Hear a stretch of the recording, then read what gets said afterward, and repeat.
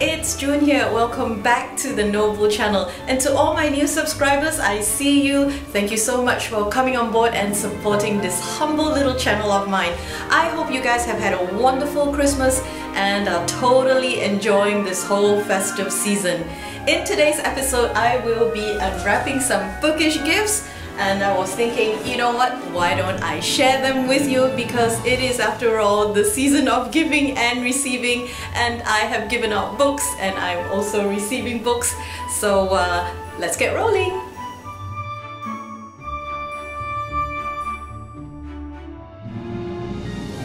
I hope you receive a lot of lovely bookish gifts this Christmas season. Well, here are some of mine and I would like to unwrap them today and share them with you. So I'll start off with this one.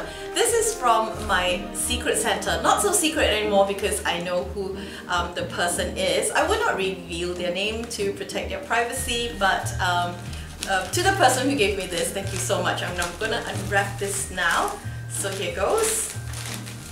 I like to save the wrapping paper, guys, so because it can be recycled, so save the earth, you can recycle. Oh, well, oh my goodness.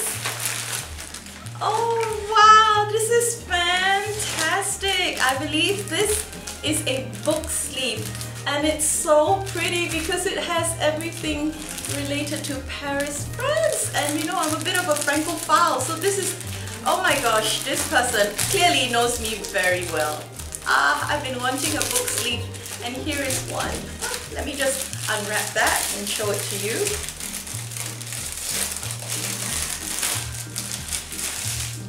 Whoops, I just dropped the tag, hang on. Keep calm and read a book, it says. Very good advice. This is a book sleeve, guys.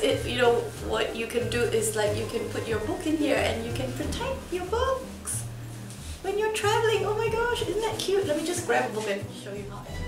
For example, this is a book and what you can do is, ta-da, and your book is protected. It's so soft. Oh my gosh, I'm so happy. Thank you so much.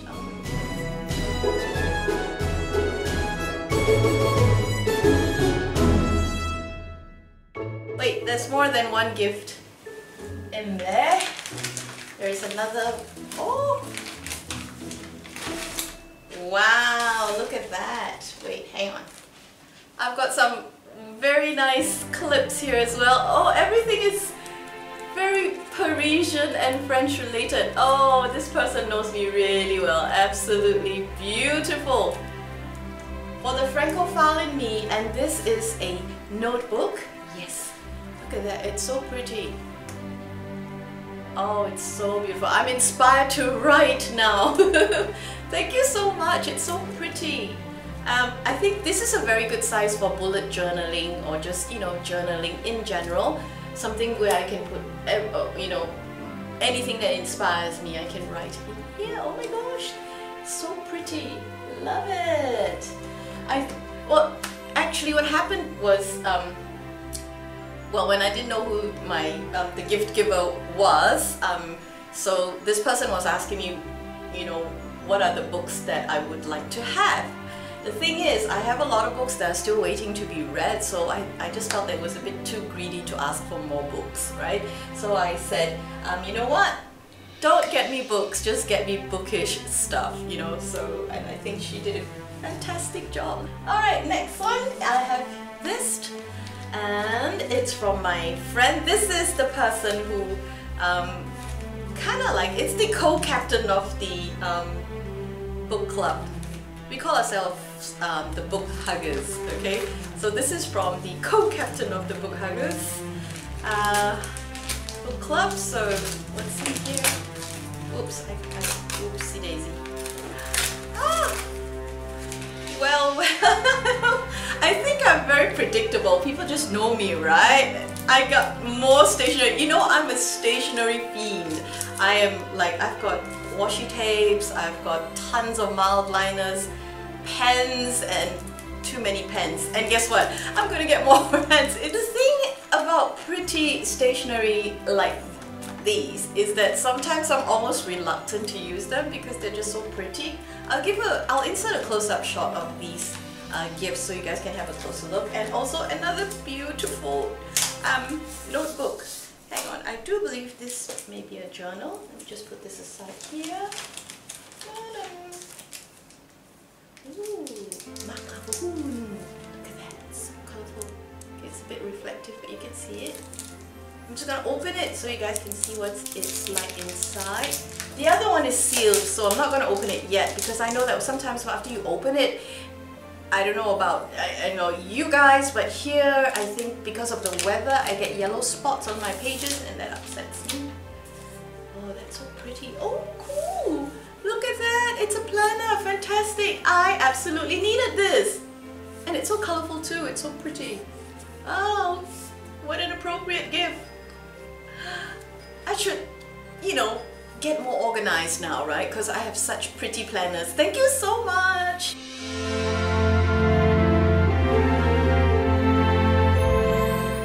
These two books I got from the Christmas Friendship Book Fair. Okay, that's organised by my friend Anthony from Booktique.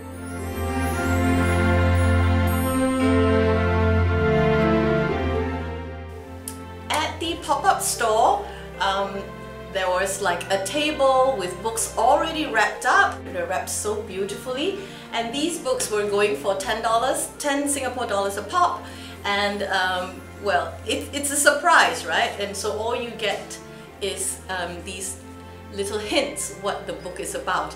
Like for this one, I picked this one. It says Forgotten Crime Novel on a Boat, collaboration of 14, oops, what have I done here? Collaboration of 14 British mystery writers. So that caught my eye, and I think I will enjoy this very much. And Anthony curates the most amazing books, okay, at for his pop-up store, so you can be sure you get good stuff. This one, it says here London, and it's so appropriate if you look at that. Okay, London, it's so festive here, like very Christmassy, by various authors, stories inspired by daily commute on public transport. So let's open this one first, okay? This is the Forgotten Crime Novel. Again, I'm almost reluctant to tear this wrapping paper off because it's so cute.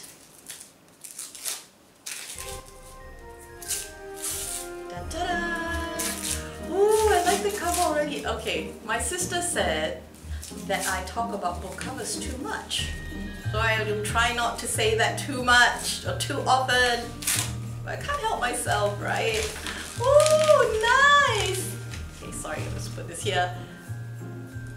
Look at that! Okay, by members of the Detection Club, including Agatha Christie, Dorothy L. Sayers, and G.K. Chesterton. All the authors that I love and adore. This is perfect! I love it! Oh my gosh! I am so looking forward to reading this. Inspector Rudge does not encounter many cases of murder in the sleepy seaside town of Widmouth. But when an old sailor lands a rowing boat containing a fresh corpse, the inspector's investigation immediately comes up against several obstacles. The vicar who owns the boat and the victim's niece has disappeared. Even the identity of the victim is called into doubt. Inspector Rudge begins to wonder if there isn't more to this case than meets the eye. Oh, yes! Good job! I picked this for myself. I would love this gift if I had received it from anyone else. So yay! Looking forward to read this. Okay, now for this one, let's go. This is London. I do like London, okay, so I don't mind reading about London. And stories inspired by commute. I think that, oh, it's a hardcover book. Ah, you guys know, right? I love hardcover books. Oh my gosh, it's so gorgeous. Look at this one. Oops, Underground Tales for London. Stories inspired by the Tube. Yes. I think that's like the map of the Tube, isn't it? Oh, look at that! It has a little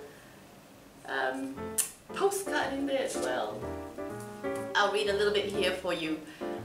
Every line tells a different story. I guess that means the train line, right? Okay. A troubled young woman travels across London to end an abusive relationship. An agitated father gets lost in the city with an injured toddler. Two men who unknowingly cross paths every day finally meet one life-changing afternoon. A sudden death on the platform at Blackfriars sparks rumours of murder. Ooh! Underground, we are at once isolated and connected. We avoid eye contact and the conversation while our lives literally intersect with those of strangers. Good choice. Again, well done. Wow, I did so great at picking books. I should have like spent a couple of more bucks and bought more surprise mystery books for myself. Why do I say myself? It's like there's only one of me, right? It's Christmas, okay? So be forgiving. Don't be the grouchy grammarian, okay? Oh wow, this is from Wardah Books, guys. Wardah Books is also an independent bookstore here in Singapore. I'll put the link in the description box below. They are located at the Basora Street in Singapore. If you are in the city, please do go visit them. It is a very cool bookstore. I've been there a couple of times, okay? And this gift is from my friend who obviously bought the book from Wardah Book. And I think when it is like, you know, presented to you in this sort of paperback, you don't really need to gift wrap it, do you? Oh, that's a bookmark, a very pretty bookmark. Can you see that? Okay. And here's a book. And the book is A Treasury of Rumi, Guidance on the Path of Wisdom and Unity. Well, I do need wisdom, so this will help. Look at that. Wow. And again, it's a hardcover book. That's the inside cover. It's so pretty, and it comes also with a bookmark, a ribbon bookmark. Wow, fantastic! It's so pretty. I like this. This color is stunning. Right. Okay. Let me just read to you a little bit here. It says, this new anthology of Maulana Rumi's teachings, freshly translated and supplemented with commentaries, aims to introduce readers to the personality and teachings of a great Islamic scholar, teacher and saint.